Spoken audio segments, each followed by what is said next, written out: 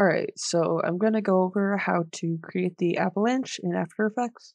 So the first thing you're going to want to do is you're going to want to download um, the Sandstorm from Production Crate. And to do that, you're going to have to log in. So yeah, I signed in with my Google account. Um, it's free to get like a basic account, so it's fine. So you're going to want the Sandstorm. So the one I downloaded is this free one, and that's what I use for most of the avalanches. That should be in the zip folder that's over in the project.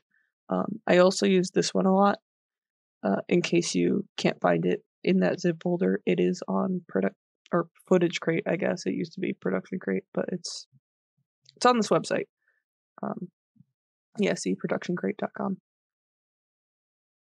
Okay, so after you get the sandstorm, you're going to want to import it into After Effects along with your mountain scene. Okay, so now that I have all the assets imported, I'm gonna go ahead and make a new composition. Let's go 1920 by 1080. I probably want it to run for about 5 seconds.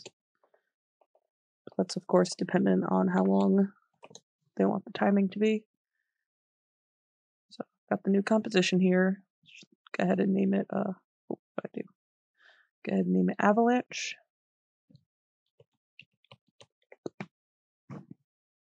Okay, so now you would just put the background photo, scale it up. Oh, too fast. I don't know why it's doing all that. Okay, there we go. I was just holding down shift. Alright, scale it up a bit. Maybe make the quality a little better. Alright, so this is your base background pretty much.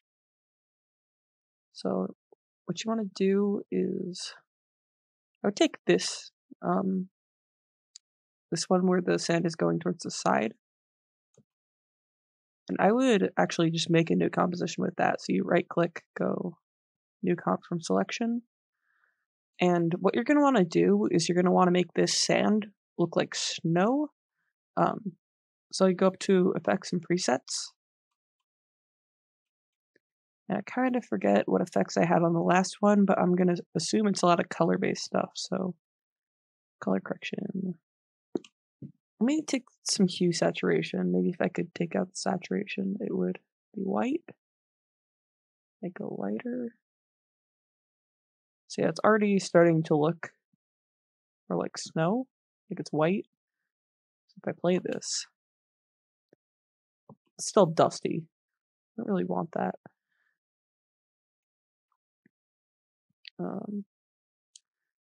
Let me get the curves up in here. Curves. So kind of want to make this look more like snow. And if you can't get it to look how you want, it's always nice to have like a reference photo. But I'm not doing that all for reference photo right now, unless maybe I stick this back in here. So yeah, this has more blue snow and this is more white, so I'm gonna want to make this to match this more, if that makes sense to you. So maybe if I go over to blue on this, let's see if I can make it a little more blue, maybe a little more green too.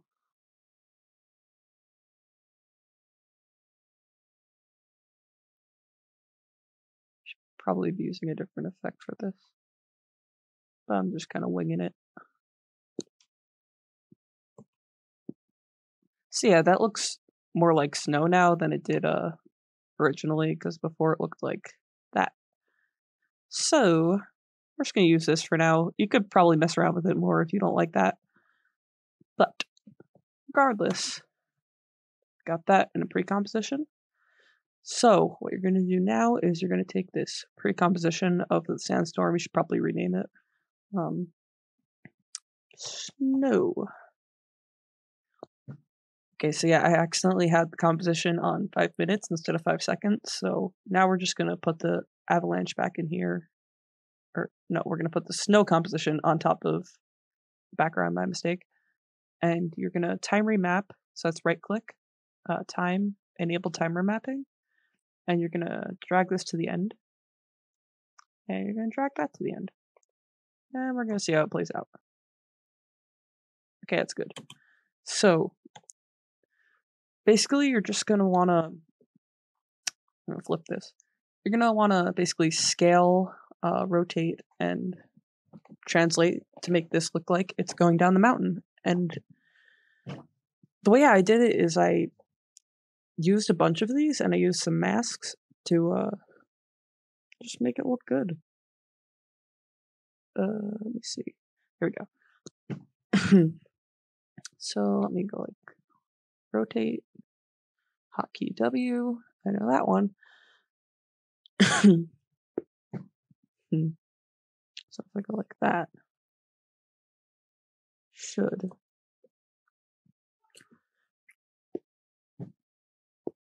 So you see it already starts to look like it's going down the mountain.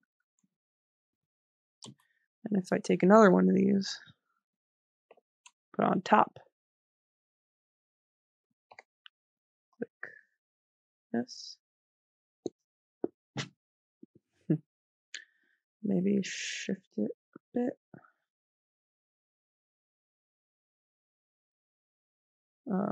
Position, scale. And we're going to take this one and we're going to move it down a bit. Because my goal here is to have it fill like the whole bottom of the screen. So yeah, it kind of looks like it's rolling down now. Let's have this one move a bit too. Position, scale, scale, position.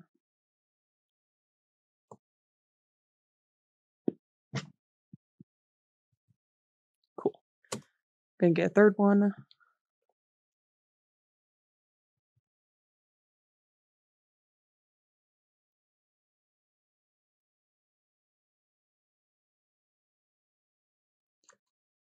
Awesome. So now what I am going to do is I'm going to put some masks on these so it doesn't look like they're all blocky on the edge there. Hmm. Hmm. I'm going to go like this. It doesn't have to be perfect. You just want to be able to kind of feather it in later.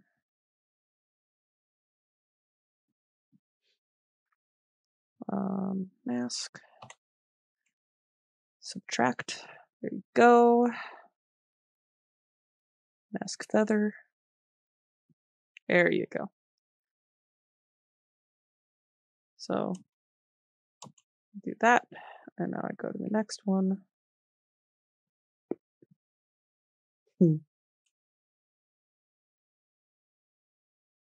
Nope, wrong one.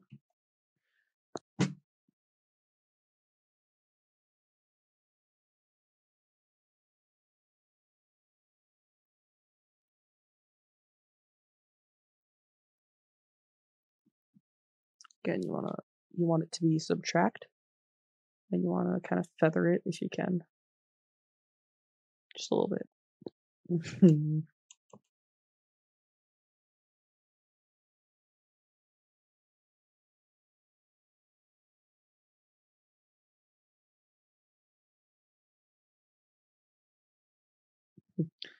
So yeah, that's a lot better.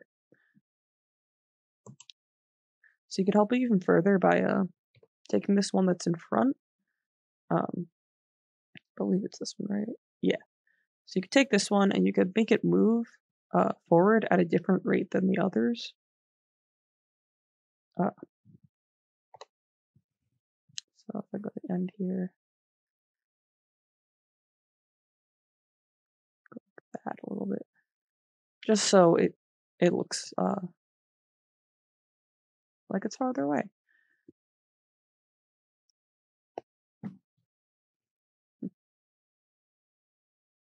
And yeah, that's basically how I made the avalanche. Um, there was also another thing. If there's a thing in front like this, if you want this to be in front of the other avalanche, you could do the sandwiching method. So you take this background layer, you put it on the front, you mask out this part,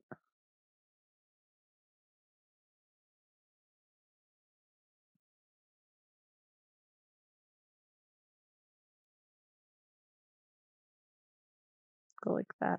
It doesn't have to be perfect again. It just has to, look correct, I guess. Um, Let me turn this back on. Yep, there we go. So now if I do that, okay,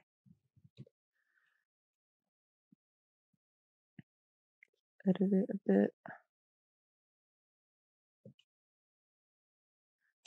feather it, make it look all nice. Not like I did it in 2 seconds, which I totally didn't do, right? Um, so yeah, that's basically just how you get a piece of the background in front. You just kind of sandwich it uh, with a piece of it on top, piece of it on the bottom, and then you mask top. And of course, there was another thing I did where I made the clouds move.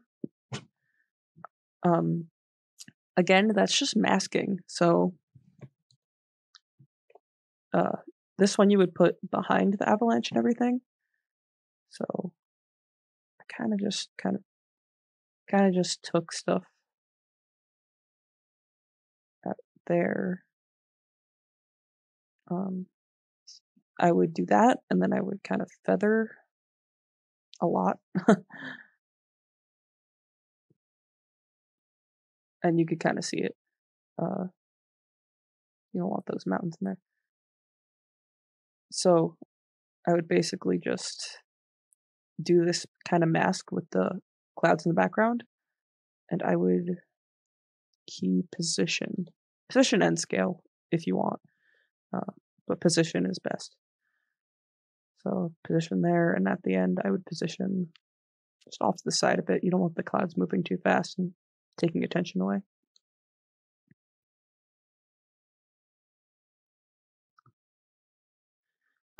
But you don't want that to be in front of the mountain there. So to fix that, turn all that off. To fix the cloud being in front of the mountain, feather that some more. Ba, ba, ba. Sorry, I keep going on tangent. Actually, no, expand that in. Come on, mouse. There you go. Feather. Okay. Yeah, so that's not an actual cloud, so it looks kind of weird, but you get the premise. Um, so what I was going to say is to get the cloud to go behind the mountain, you just do the sandwich method again, except this time you mask the mountain out. So you really just kind of need to do this part.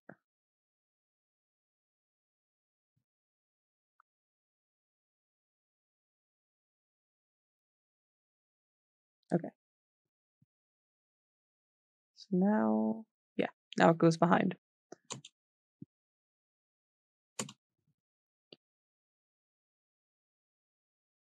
And yeah, that's essentially how I created the avalanche scenes.